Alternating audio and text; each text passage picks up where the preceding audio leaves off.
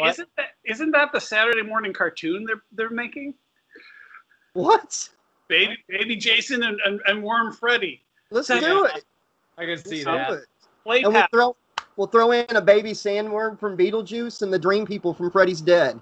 Yeah. It'll be perfect. Like Muppet babies just be horror babies. Yeah. Oh my God, slasher babies. Yeah. Totally there. Oh my God. There was actually a funny video I saw on YouTube a while back. This woman, she works at a daycare, but she's taking care of all the horror kids, like Damien, the girl from The Ring. There's all these like, or she's reading them like story time, but she's reading from the Necronomicon. She like has to deal with all these kids that are just evil kids. Put it on Adult Swim. I think it would actually get good ratings. You know, go all in on the whole Muppet Baby angle. You know, all in on it, but make it the slasher babies and put it on Adult Swim. I think it would get good ratings. You know, honestly. I created an animated series, just the pilot. It never went anywhere, but called Call of Kathy Lou, and it was all of Lovecraft's old ones. Yeah. They wake up one day and they're in a baby's playpen. They're all stuffed animals in a baby's playpen. Oh, that's interesting. And the whole idea was they need to escape the playpen to destroy humanity. Yeah. But the 2-year-old in the playpen is worse than they are, and the whole about that. Oh my gosh, that would be fun. I'm surprised how many people Lovecraft, though. I'm surprised how many people don't know H.P. Lovecraft. When I talk about Cthulhu, H.P. Lovecraft, I get so many blank stares, and I guess it's just really popular in the horror world, but not as popular in other genres. Another thing that's sad is there's not as many young people that are into Edgar Allan Poe as there was whenever I was growing up. Yeah. Right. You know, I've gotten a lot of blank stares on Poe. I think that's worse because, I mean, we even had, that's not awesome, but even Color Out of Space was made recently. When's the last Poe adaptation? Ooh, I know that. Jeffrey Combs, the Reanimator, he is Poe now. He did it for a movie, and now he's doing it for traveling theater. Oh. He does a fantastic version of Poe, and I feel like he's kind of reinvigorating some of that fan base. I'm going to narrate a Poe work every Halloween. I started with Telltale Heart in 2019. Poe is what got me into really wanting to read whenever I was about 10 years old. And really got me into poetry and into books, into short stories, and really horror. Like, I was scared of, like, my daughter, 4 years old, she was asking to mall Santa Claus for Chucky movies. As a kid, I was scared. Yeah, that mall Santa turned so red, man. And there was people giving me go to hell looks, the other parents. Did somebody call child services? No, if that doctor from New Nightmare had been there, she would have. But no, they looked at me like I was the worst parent on earth, and I was like, "Tell Daddy to put that in the letter to Santa. Don't tell Santa." But y'all were. My point is, I was scared of this stuff until I was about 10. Poe was really my introduction into horror that really got me into it. So it's sad that he's becoming so obscure. And it's just sad for me. I'm like about to cry over here. It's so sad. Yeah. But you mentioned Scream earlier, and I wanted to bring this up to y'all because I have 2 rules for a Scream 5. One of 2 things has to happen, or I don't care to see the movie. And really, Scream 4 shouldn't have happened without this happening. We talked about this on the podcast. Yeah, I think we did a whole after show rewriting the ending for the Scream franchise. Yeah, I want to run it by David. Okay, the first thing that would be good that needs it's either or. Either one of the main 3 characters needs to die before the opening credits. You know, like in the Drew Barrymore scene. Mm-hmm. So either Dewey, Gale, or Sidney needs to be the one that dies at the beginning of the movie. If they can't do that, then I think at the end of the movie, the revelation ends up being that Sidney is the killer. And I have a lot of people saying, she's such a survivor, though, that it can't be that. And I'm like, hold on. I'm going to tie it all back to the first movie. Randy with his rules, okay? after all this stuff that Sydney's gone through, she's finally snapped and thinks that she's in a horror movie. You know, what other explanation is there? Me and Sean put this together, and I think Jeffrey was on that night.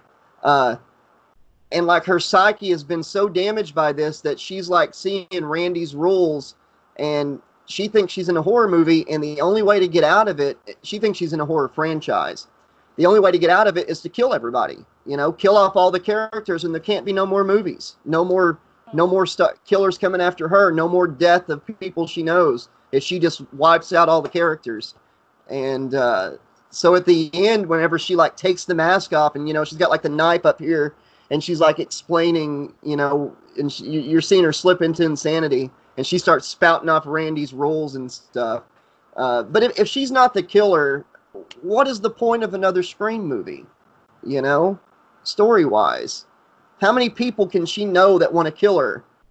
Her landlord. I don't know. You want to go crazy with it. Gail helps her kill people because Gail needs to revamp her career before she gets too old or something, you know. And that's actually a horror book I just read. What is it?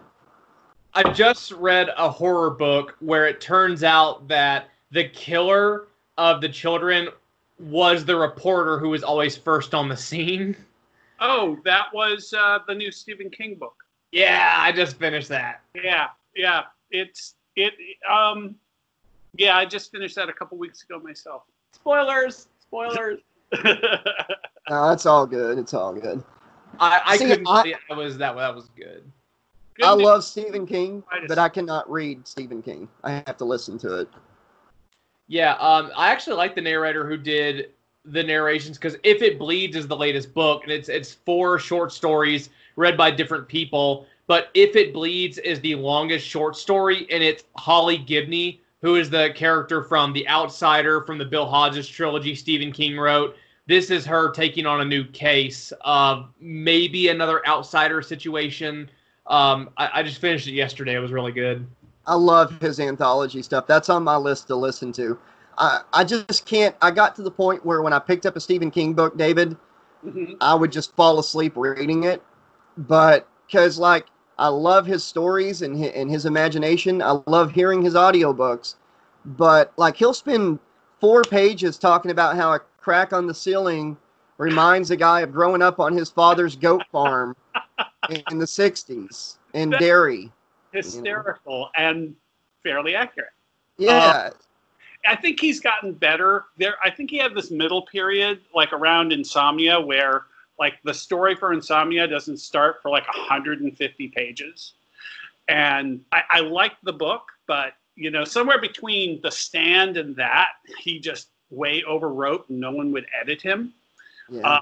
But the thing that's great about like the Bill Hodges trilogy and some of the more recent stuff is it's very spare.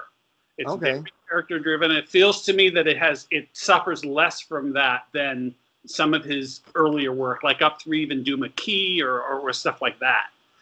My only downside of some of the recent stuff is I feel like he really loves the Holly Gibney character and this outsider concept, and he keeps writing the same book from a different angle, like 3 times. It's actually interesting that you mentioned Insomnia. I was going to mention Insomnia in our podcast, but I felt like I would detract from the conversation with a Stephen King thing, maybe save it for after the slash. In Insomnia, have you both read that? I have. Okay, you know how he was having insomnia, and he couldn't figure out how to fix it, and you find out that the Fates actually did it to him over the course of months and months so they could adjust him to see the things that are a bit supernatural. Like, they couldn't just delve him into it. That reminded me of Heather Langenkamp in this book. They couldn't just up and put Freddy there. They had to they had to basically tread her in the shallows before they got her into the deep end. And that's what they did to Ralph in Insomnia. So I felt like these two concepts are actually kind of parallel to each other in that aspect.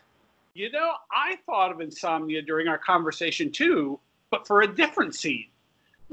When we were talking about the babysitter scene and how Freddy came out of Dylan sort of I was thinking of, remember the balloons?